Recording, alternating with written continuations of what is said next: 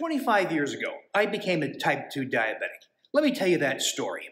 Now, I want you to learn from my experience, not make the same mistakes. And I want you to know that if you also have type 2 diabetes or prediabetes, it's really quite easy to get rid of it, to reverse it back to normal for the vast majority of people.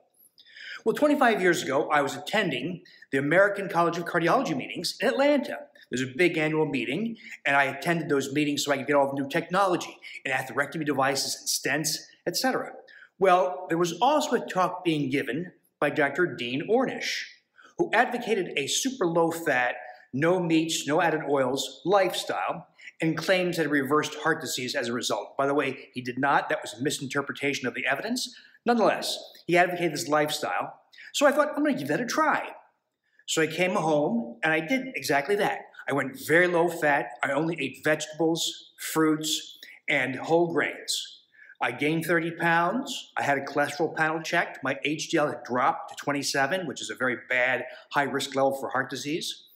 My triglycerides skyrocketed to 390.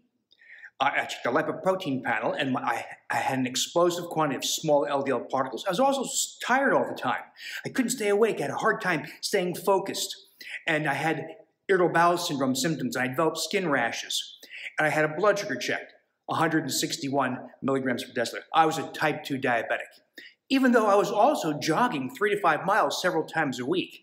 I didn't understand at first. I thought I was doing everything right, a low-fat, natural diet, I thought, and exercising a lot, and I became a type 2 diabetic and a metabolic mess. Well, I stopped eating that way. I added back oils and animal products and eggs and butter and things like that. I became a non-diabetic, and over the years, as I figured out how to craft diet smarter and smarter, my triglycerides are now 47, my HDL is now 94, I no longer have type 2 diabetes. My hemoglobin A1C, last time I checked, it was 4.8%. My fasting glucose is running the 80s. In other words, I learned just how powerful the wrong diet can be in creating diseases like type 2 diabetes.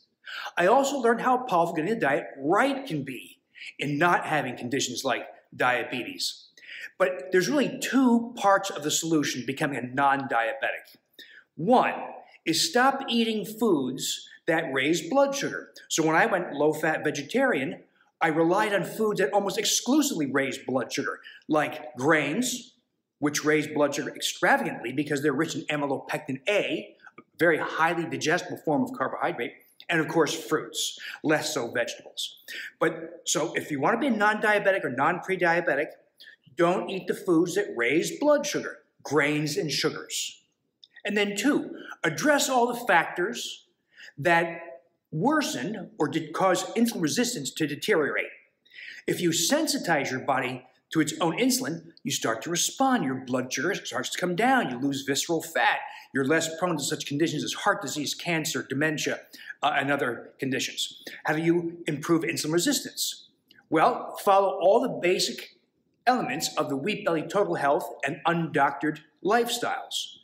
After we eliminate wheat and grains and limit net carbs, we also supplement vitamin D. That improves insulin sensitivity. It reduces insulin resistance. Magnesium supplementation, that helps. Getting your thyroid in an optimal level, starting with iodine, that helps. Fish oil makes a contribution also. And then lastly, all the efforts we take to cultivate healthy bowel flora, that further improves insulin sensitivity, reduces insulin resistance. And this all leads to weight loss, particularly from visceral fat, abdominal fat that's inflammatory, and that even further improves insulin sensitivity. So add it all up. The diet changes, all the efforts we make to improve insulin sensitivity, reduce insulin resistance, lose weight, especially around in visceral fat, and you have a magnificent restoration of insulin sensitivity. And that's how you become a non-diabetic. So don't make mistakes I made. Don't go low fat. Don't rely on a diet rich in grains. Don't cut out animal products. Eat animal products. Never limit fat. Never count calories. Eat no grains, right? Cap your net carbs. Take those steps to restore insulin sensitivity, and you too can be a non-diabetic.